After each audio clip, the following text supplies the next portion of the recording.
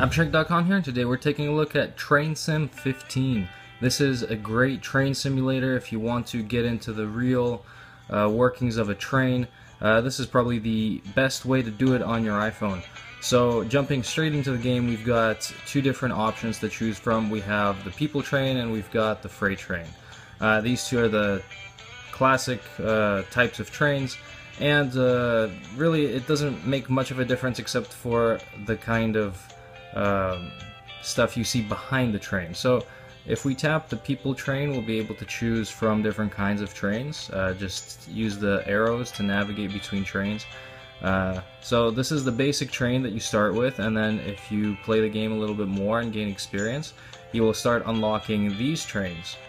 So this is the last one that we have unlocked, and if you gain more experience, you can unlock some of the faster, better, more agile trains, as you see here. And there's a couple of trains that are coming soon that you'll see at the end here. Like, this is a pretty cool train, and so is this one.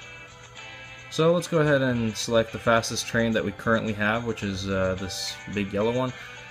Just tap select and you'll jump straight into the map selection. There's tons of maps to choose from, like United Kingdom, Romania, USA, Germany, Portugal, France, and Canada. So tons of different places and tons of different conditions. You could choose from snow, fog, rain, just clear open skies, and you could also select nighttime mode or the daytime mode. So I'm going to go with daytime mode and going to select the clear conditions, or actually maybe snow because we're in Canada, why not? Let's go ahead and tap start. So this will jump straight into the train. You could use your finger to pan the camera around.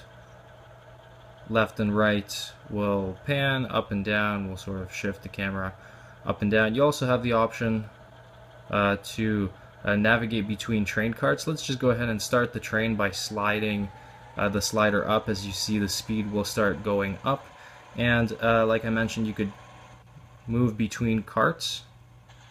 As you can see, we are navigating between some of the last ones and some of the train carts at the beginning. So here we're looking at the last train cart. We could go to the very front by sliding the slider up, just like so. And you could pan around and choose the camera angle you like, or if you decide to tap this camera button, you could select a different view. So this is kind of the first person view of the train here. We're going to miss our stop here. Well, I'll come back to that in a little bit, but for now we'll just explore some of the controls. And if you tap it again, you'll go back to the train, and this will let you just set the camera that you wish to use. And there's different controls for horns and bells. For example, if we hold down the horn, I'm not sure if you could hear it, but that's the horn and this is the bell.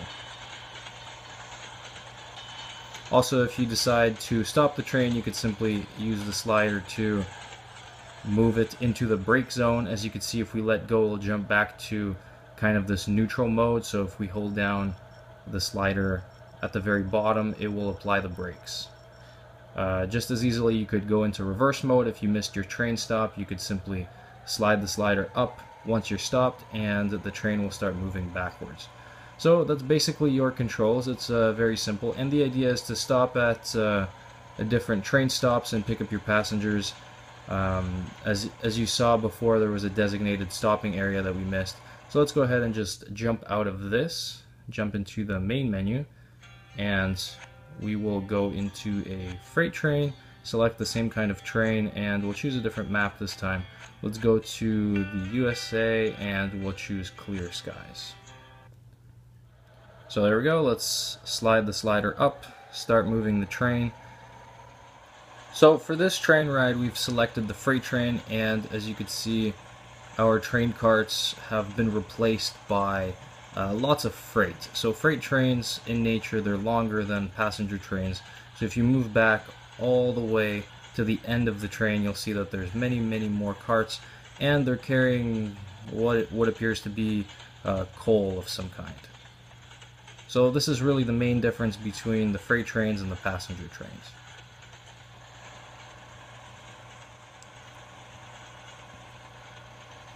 So right now we're getting closer to our destination. As you can see on the clock, we have about 28 seconds until we arrive. So we could start preparing for the train arrival. We could rotate the camera to position the camera so that we could see where to park the train. What we're looking for is the blue square that's usually highlighted at the train station.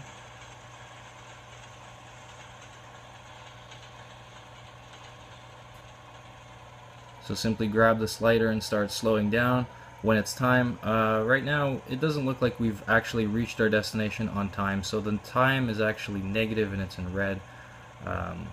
But as you can see, it appears to be that our destination is up ahead, where that blue square is right there.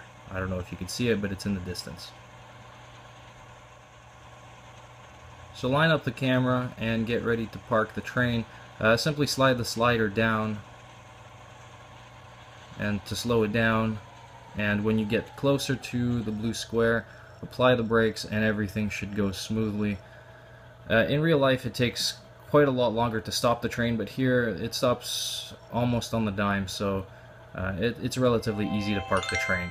And once you complete the route, you could either restart it or go back to the main menu, and we'll jump back to the main menu right now. And that more or less concludes Train Sim 15 for iOS. Pretty cool game to experience trains on iPhone. Go ahead and check it out on the App Store.